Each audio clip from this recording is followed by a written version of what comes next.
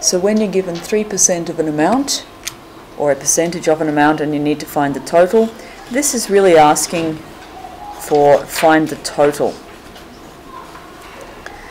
So if I've got 3%, in this case, we start by finding 1%.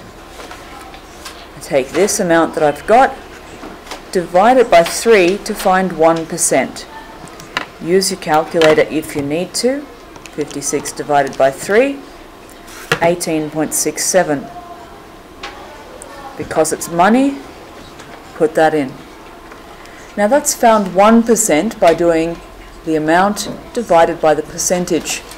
We then need to find 100%, and we just do 1% times 100, and we don't need our calculators for that because that's just moving that 2 decimal points, 1,867.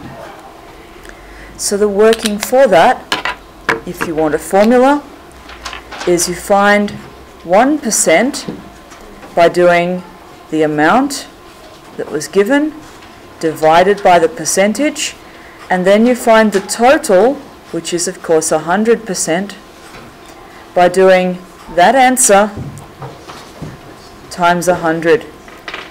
If you would prefer, you can combine these so that all up the total, which is 100%, equals the amount divided by the percentage times 100.